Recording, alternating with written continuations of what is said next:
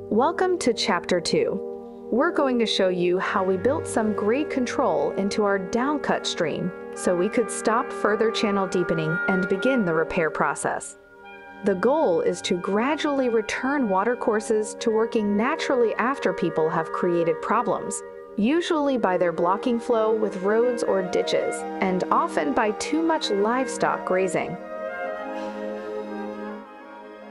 Bill Zeedyk has traveled throughout the West, a lot of places, and he's summarized it into 3 major factors that are almost always the cause of stream incision and degradation in a landscape.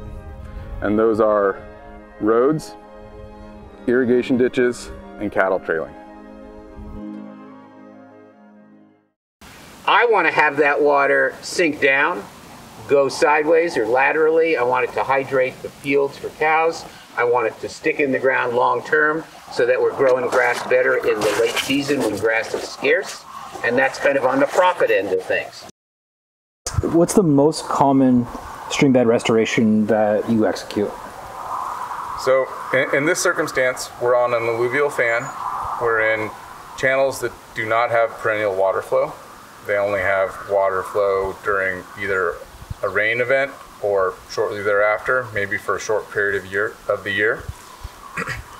And frequently we'll use either grade control structures, a one rock dam or a log mat, something like that, which stabilizes the bed of the stream and makes sure that some sediment and water soaks in next to it. It controls the grade or the gradient of the stream bed. One rock dams, or ORDs, as the name suggests, are made by placing a single, low layer of rocks across the channel and then repeating, so a sort of rock mat is formed. The purpose of a one rock dam is to maintain the natural grade, or slope, of the water channel. When the grade has been degraded, one rock dams can help to gradually restore it to its previous natural condition. The edges of the structure tie into the bank on both sides at the width of the high water, while the center of the structure is lower. This keeps water directed to the channel center and reduces the possibility of flanking around the edges. These are designed for relatively narrow streams, and the idea is to provide a little friction, not a sudden change. The ORD may have a row of lower rock, called the splash apron, dug in first on the lower end. Then the rock mat is continued upstream.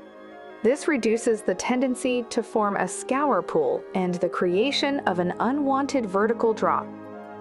Once built, gravel and road base is poured above, below, and onto the one rock dam. This seals and locks the structure, but is porous so water can seep through. After rains, sediment will also infiltrate the cracks and plant roots can take hold. The entire system functions as a whole, and after enough time and rain, will gradually disappear and all your hard work becomes invisible. What are some things you notice about it? It's not here. Is that a sign of success or failure? Success. Yeah, totally. If you can't find it anymore, it means that it did its job really well. If, after time, further stream bed elevation is needed, a second one rock dam may be built on top of the first one. The second ORD is displaced upstream about halfway on the first dam and will again begin slowing water, trapping sediment and growing vegetation. Here, the white circles simulate how the next layer of rocks on the ORD would be placed. I got a question. So it seems like in a moderately high to very high flow event, the water could bypass the splash apron and scour out the area beyond it. They could have taken these rocks that they used for their splash apron, they're long this way, and they could have rotated them 90 degrees to get a longer splash apron. Yeah. And that's a good thing to do.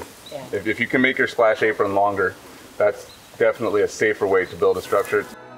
Below the culvert, a single layer of rock ties into an existing secure large rock to help anchor and strengthen the new structure.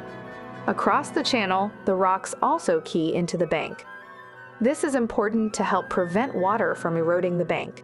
Here you can also see the relationship between the drop from the culvert to the excavated scour pool.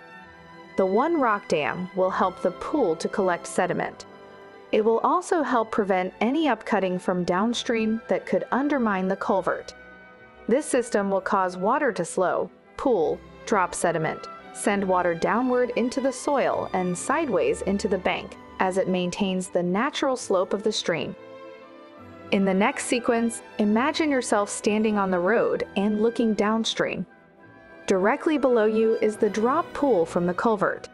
At the top of the frame, you can see the completed one rock dam, as well as the smaller material placed upstream and in the crevices of the dam itself.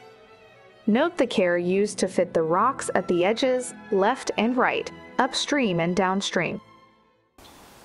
The water, when it crosses the grade control, will come off perpendicular to the orientation of the grade control. So this one, the water is going to go down, it's going to go straight. If that grade control were built at an angle, the water would hit it and turn.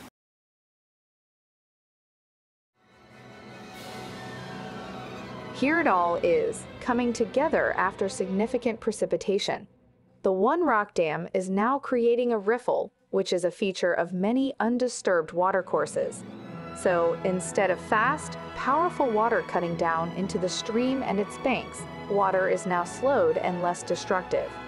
The ORD is also helping drive water sideways into the banks where it can penetrate and promote vegetation growth.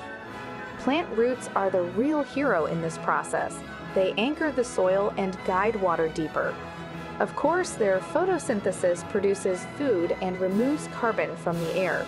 This is a great improvement over bare earth. Here we see the existing boulders we use to anchor the structure and help to keep it in place. You'll want to take advantage of natural features like these whenever possible. Next, notice how the rocks that we placed on the banks are above the high water flow and protecting the soil from washing away. And finally, everywhere you look on the banks and under the water, grass has grown. All in all, a good 2 days' work. That concludes Chapter 2. We talked about the common causes of erosion on ranches, some structures that can be used to repair erosion damage and return natural slope after erosion occurs, the importance of protecting edges to prevent water flanking, and the critical role vegetation plays in natural systems.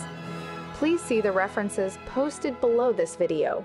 Chapter 3 will explain a bit about another vertical control or drop structure, the Zuni bowl.